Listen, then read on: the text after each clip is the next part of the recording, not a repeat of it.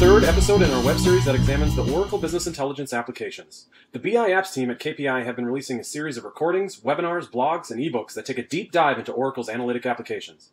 In this episode, we will be exploring what's new in Oracle's financial analytics as it relates to holds and discounts. In the case you may not know, KPI Partners is the most experienced strategic consulting and systems implementation firm focused on OBIA, the Oracle BI applications, Hyperion, Endeca, and Exalytics. As an Oracle Platinum Partner, the experts at KPI have successfully completed the most complex implementations of Oracle BI in the world. Along the way, KPI has been honored with the Oracle Titan Award, the Oracle Excellence Award, and as Oracle Specialized Partner of the Year. KPI is also recognized as one of the fastest growing companies in America. To receive notification of when we add new episodes, articles, webinars, and ebooks as part of the series, please subscribe to our blog at kpipartners.com/blog. Your presenter for this session will be Pavan Nanjundaya, a member of KPI's BI applications team. Holds and discounts.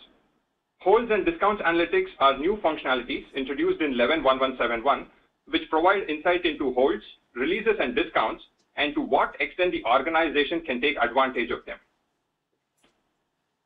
Here's a look at the product overview. Now, there is a new subject area created for holds. There's one new dashboard page that is created to capture holds and discounts information. There are over 10 new metrics created, and there are many pre-built reports to do this analysis. Getting into some more details about holds.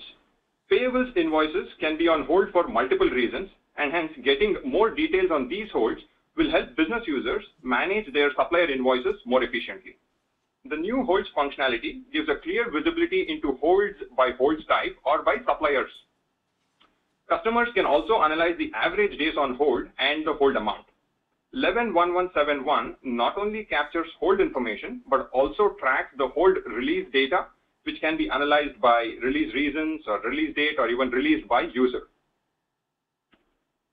Discounts. Taking the maximum advantage of the discount offered by a supplier is a key parameter in any organization. By getting a deeper insight into discounts offered, discounts taken, and even discounts lost, the payables department will be able to better manage their cash flow. Customers can now manage the supplier discounts more efficiently by using the out-of-the-box reports like top 10 suppliers by discounts offered. Here are the takeaways from this section. Customers can now manage their invoice and payments more efficiently by using the holds and discounts functionalities introduced in 11.1.1.7.1 version of Oracle BI applications. If your organization is working towards an Oracle Business Intelligence solution and you feel KPI Partners may be able to add some value to your efforts, please reach out to us through kpipartners.com, and we will have a member of our customer care team assist you with any questions you may have. We also invite you to visit our webpage for our web series on examining the Oracle BI applications. Check out all of our recordings, ebooks, webinars, and articles on the latest version of the Oracle BI apps. It's at kpipartners.com/BIapps. To receive notification when we add new episodes, articles, webinars, and ebooks as part of the series, please subscribe to our blog at kpipartners.com/blog. That's kpipartners.com/blog.